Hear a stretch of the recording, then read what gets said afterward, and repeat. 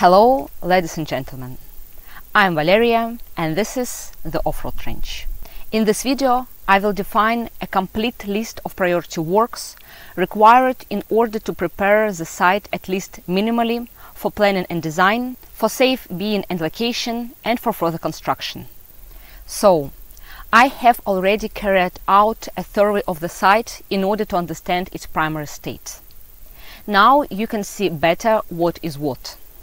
I made attempts to explore it fully, but it is impossible to get to some places, not to mention trying to film on camera what is inside these forests.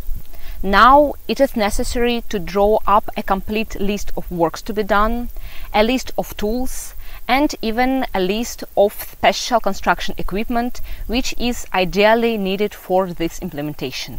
What should be the result and what is needed for this? It is necessary to prepare the site so that in the future it will be possible to predict what will be on it. It is necessary to mow the grass. It will be about 300 square meters. It is necessary to mow at least every 2 weeks before the onset of cold weather.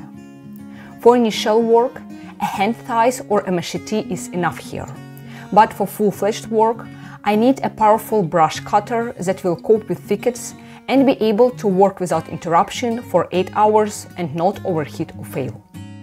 It is necessary to cut down the entire forest, to clear the entire territory of trees. There will be around 150 square meters. At the same time, it is necessary to preserve valuable trees, which will become the basis of the garden in the future.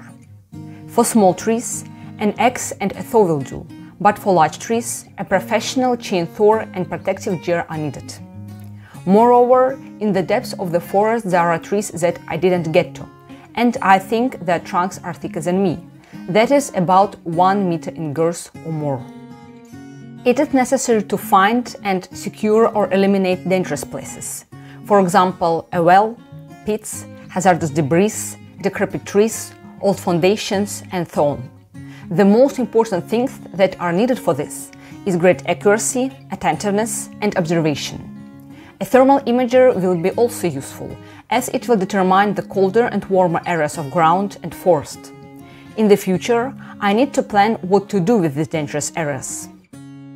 It is necessary to clean the area from garbage, as it is definitely in the forest. For example, household garbage from those who once lived here, plastic, bottles, nails, and so on. This requires strong garbage bags, gloves, and great care. It is necessary to find and clean the well. In order to descend into the well safely, I need climbing equipment or equipment for industrial work at height.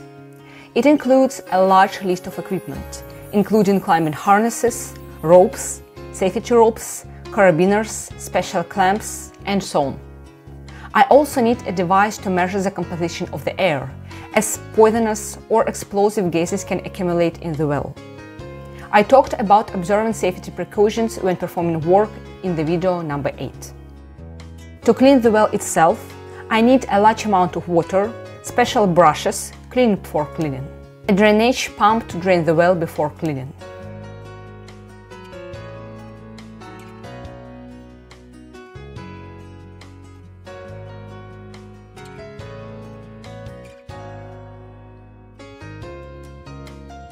It is necessary to determine the boundaries of the site.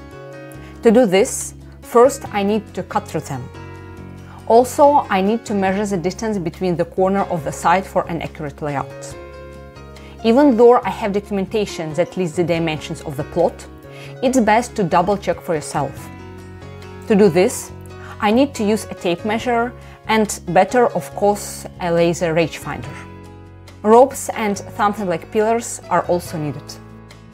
I need to measure the height difference.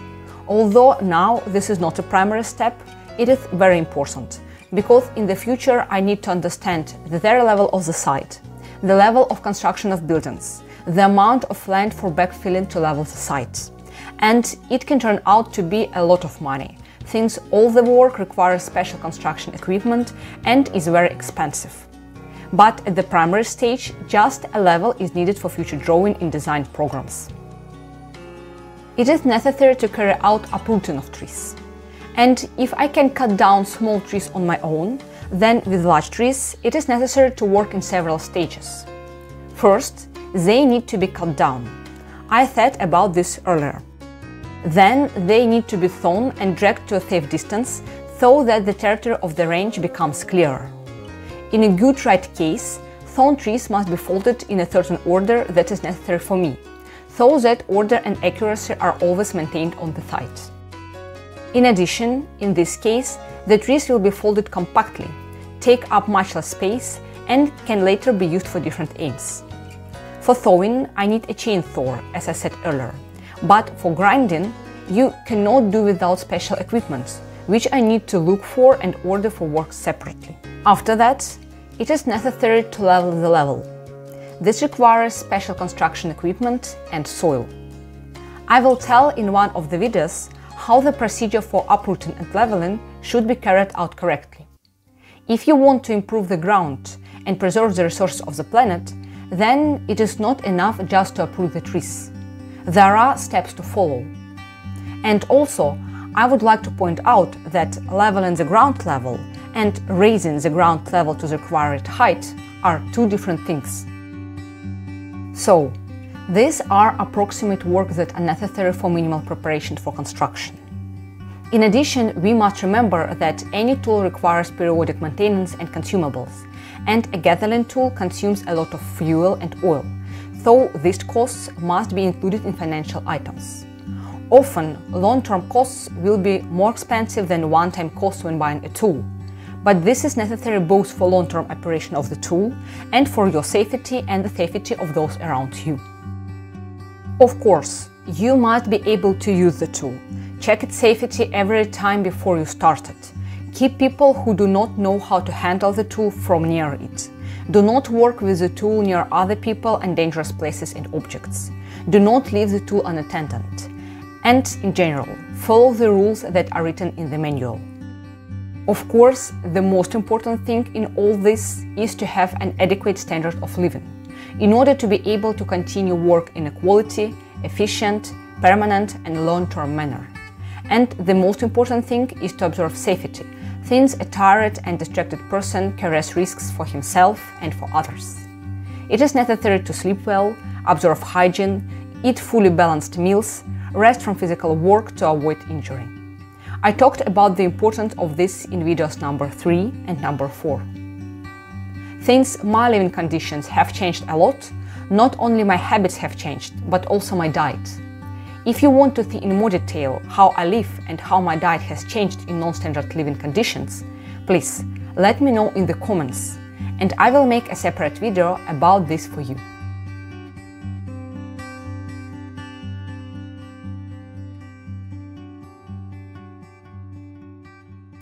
Dear friends, I will be grateful to you if you subscribe on my channel, like and share my videos with your friends.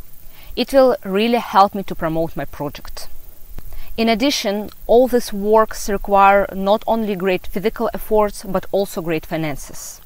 And currently I'm trying to accumulate finances in order to buy a mini house, in order to survive in winter and to continue the development of the project in general. So I will be grateful for your donations. In addition, I have Patreon, and for a long-term subscription I will plant a tree and name it after you. You can also send finances for a tree in the Monero cryptocurrency, and I have a separate video about it. And even if you watch my videos a long time after its release, I still will be grateful for your support. Also, there are many other ways to help to restore nature on your own with your personal efforts. I talked about the importance of donations for the creators of high-quality content in one of my previous videos.